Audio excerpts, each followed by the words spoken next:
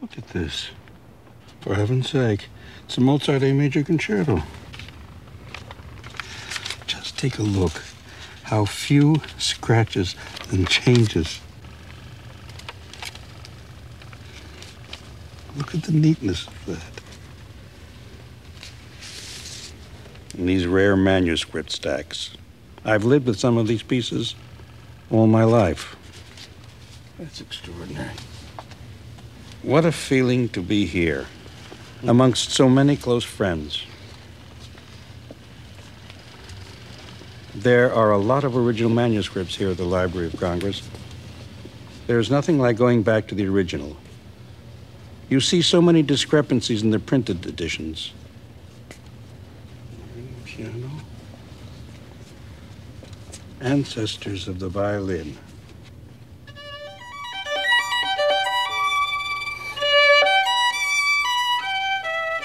It lets you separate what was a whole long series of passages. This is the way it is printed in most of the scores. Oh, yes. And There this you can is the see. way it is, the original score. Uh-huh. There is a difference of why you will play something or,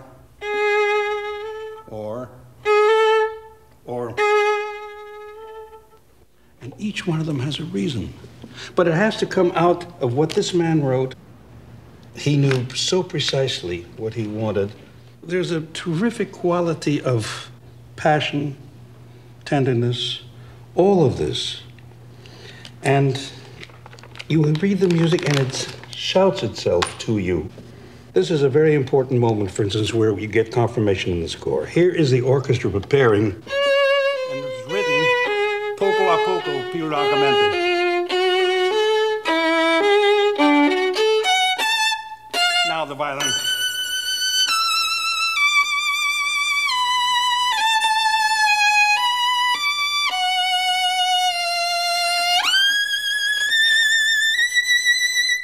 Now, where Brahms got the vision, you don't ask, you just accept.